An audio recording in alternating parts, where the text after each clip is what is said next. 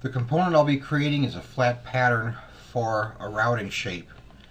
So because we're going to do a flat pattern, I'm going to create this in a top view. So we'll go to the camera, standard views, and select top view. Next I'll throw in some guidelines so I can create this part, and we'll go up 1/8 of an inch,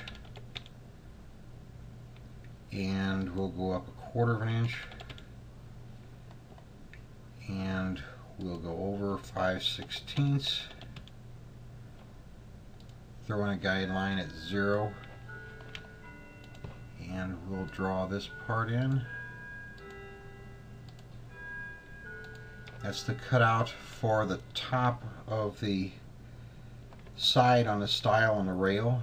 Now we will take a couple more guidelines. We'll go up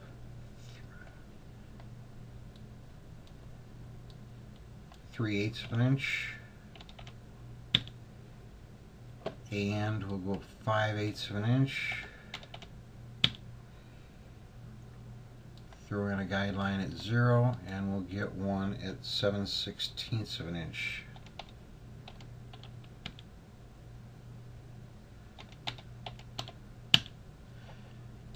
And we'll put a rectangle there. Next we'll delete the guidelines. Don't need those any longer. Zoom to fit all. Before we save this, I want to go into Window and select the model information.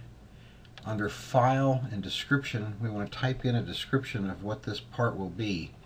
This is a molding shape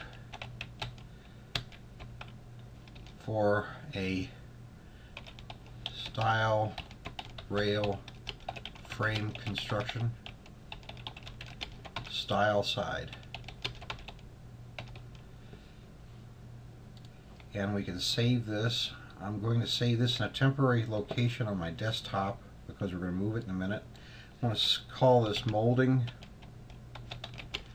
shape, comma, stile. Now that I've got that saved, I want to close SketchUp. And I have Explorer here. I want to browse to the location that SketchUp stores the components in.